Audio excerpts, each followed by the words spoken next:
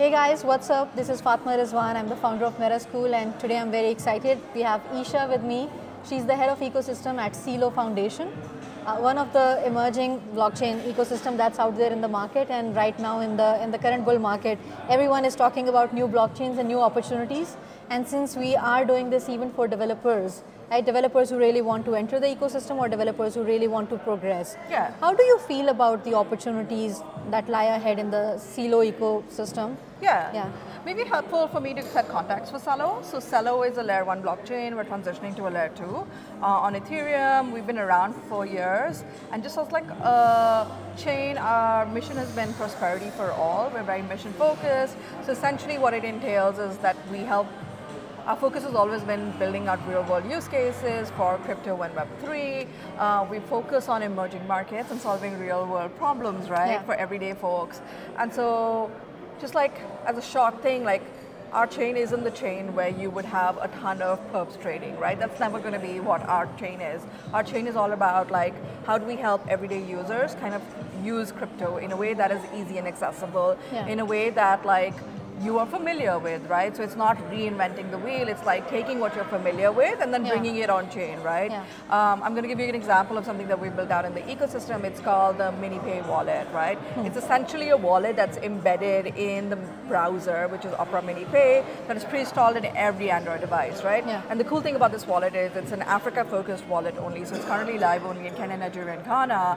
But the thing about this is it's a stablecoin-only wallet. So think of some countries in Africa or like some parts of the world where you have massive currency fluctuations, right? So in a period of 4 weeks, if you have like $100 as like something in your wallet, that can go down to like $60, right? With you've done nothing, and your value kind of becomes so little, right? And so what we're enabling is like a stablecoin wallet where your $100 stay $100, right?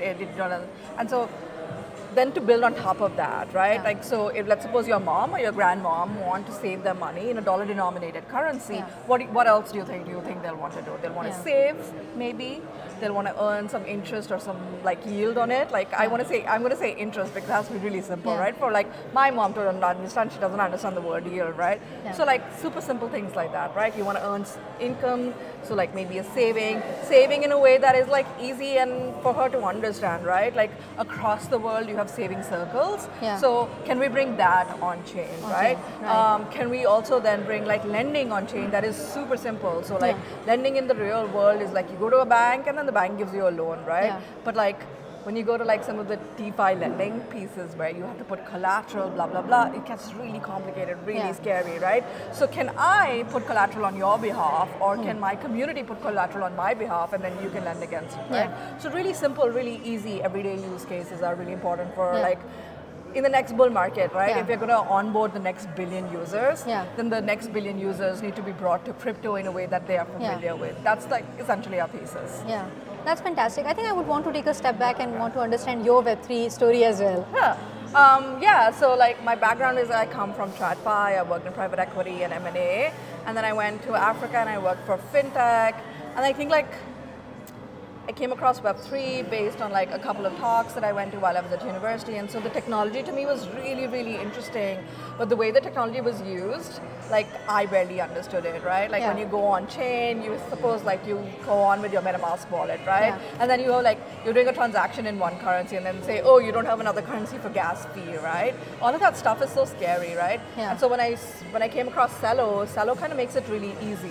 You can onboard just using like your mobile phone number. You don't have like a crazy wallet address that's like OX blah blah blah. And so like Celo was just like a natural fit for me because it was like crypto easy, but crypto also that is mission aligned towards like what I want to achieve with my life. That's amazing. That's fantastic. What is your deepest conviction, and how do you feel the next billion people are going to enter the Web3 ecosystem? How do I think? I think like stablecoins are really great because I know across the world there are multiple, like I said, like there's multi-currencies where currency fluctuations is massive. So having something that is, it could be like a dollar denominator or some other currency, right? Providing people with a safe haven currency where they can store their money in a currency that like doesn't fluctuate so much. I think that's really important. And also making it really simple and easy to understand, right? Like abstract away all the complexity, make Yeah. it really simple. The internet is really simple now. Right. You don't think of HTTP, etc., etc. Yeah. Crypto needs to come to you in a way that you're familiar with, essentially. Yeah. And then what does it mean for developers that Celo is transitioning to the L2? Yeah. Right? And how does it mean in terms of efficiency with respect to the blockchain as well? Yeah, so we haven't picked a stack yet. So we've not picked the stack in which we're transitioning to the L2. I think a lot depends on that. But essentially as a chain, the chain remains the same. Essentially it's our engineers that I need to do all the work. But like if you are a builder or a developer building a protocol on top of Celo, we are always going to remain EVM.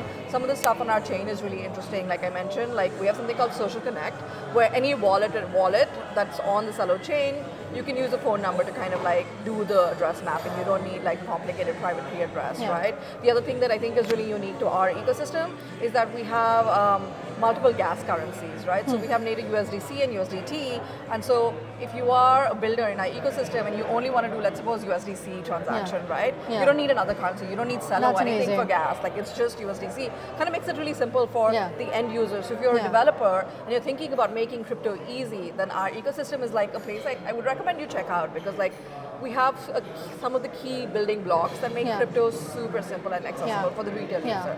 And now I feel like there are too many options for the developers as well. Yeah. There are zeros, then layer 1, layer 2, and now there is a conversation about layer 3. Yeah. Right? There are some players out there right now. So how do you think a developer should think about picking an ecosystem? What are maybe top 3 things that they should consider when they are figuring out which blockchain ecosystem they really want to embrace for the next 5 years? So I think every ecosystem has their niche, right? There's some ecosystems that are super DeFi specific, right? And so if you're building a DeFi dApp, right? And you're looking for like institutional capital, right? There's ecosystems that like focus on that. If you're building an LST, LRT, there's some ecosystems that just focus on that. And so like it depends on what you are building for, who your audience is, who your niche is, what is your niche. And to be honest, each ecosystem has a vibe. It's a weird thing to say, but we do. Every ecosystem has a vibe, right? It's where you feel most at home. And wherever you get the most support, to be honest, right? So what is the vibe of Celo? I think we're very mission aligned and very mission focused. We want to onboard the next billion, right? And making it really simple and easy for the end user, which is essentially the retail user in our case, right? And so we were called the home of ReFi, which is regenerative finance. We're now trying to call ourselves the home of stablecoins. Like I mentioned, we have a couple of new stablecoins and we're trying to always onboard more. I think our vibe is like if you want to build real world applications, Celo's the place for you. And then maybe what is your wish list, the kind of products or projects that you want to see in the Web3 ecosystem by developers? Like today, if a developer has to think about any problem they want to solve, what do you think is like the hair on fire problem in the Web3 ecosystem a developer should really pick and they'll be able to fundraise and build the next big company?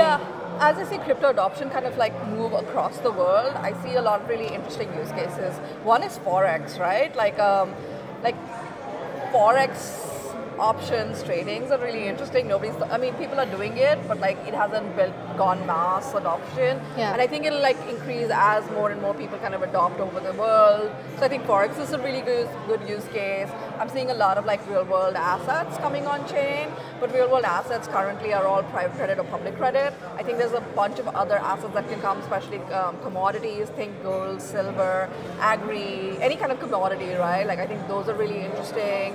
Other use cases that I think are really interesting, all a little bit more stablecoin focused, but like emerging market stablecoins in my mind are really interesting. Think of like the Singapore dollar. I know people are working on the Singapore dollar stablecoin or the INR, etc. I think those are really interesting use cases. Gaming is always fun. I think it's because like it kind of like has like mass appeal. Those are a few use cases I think would be interesting. And then what's the benefit for a developer who is entering the Celo ecosystem? Is there a foundation? How are you supporting innovations and developers who want to enter the space? So I sit at Celo Foundation, so there's definitely a foundation, and then we have a lot of developer-focused activity that we run. We're part of ETH Global, so go meet our team at each and every ETH Global. There's a hackathon that's always sponsored by Celo, and then apart from ETH Global, actually we do a lot of work in terms of workshops and boot camps, etc. A few areas that are focused for us, stuff like Africa. We run like Africa-focused boot camps in the region, South America-focused boot camps. So and also I think as an ecosystem, we're super approachable. So if a developer has an issue, Yeah. I mean, you can reach us on Discord, Twitter, anywhere, and like we're happy to kind of like respond. And quickly want to talk about the meme coin frenzy which is happening in the past 3 months, and everyone is saying this bull market is all about new blockchains or meme coins. Yeah. Right, so what do you think about that? Do you feel like this is the best projection of how the Web3 ecosystem is going to be like? You tell me that. I don't know. To be honest, like I think like there's always a trend. Like the last time there was NFTs and DeFi. I think there's always one specific theme or trend.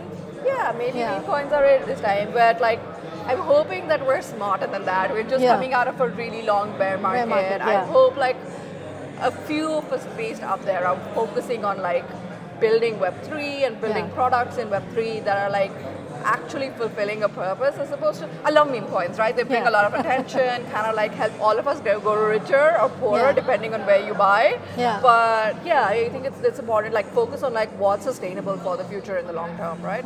So absolutely go build out a meme coin product, but like in parallel build something that's like meaningful and that will sustain for like at least 2 or 3 years.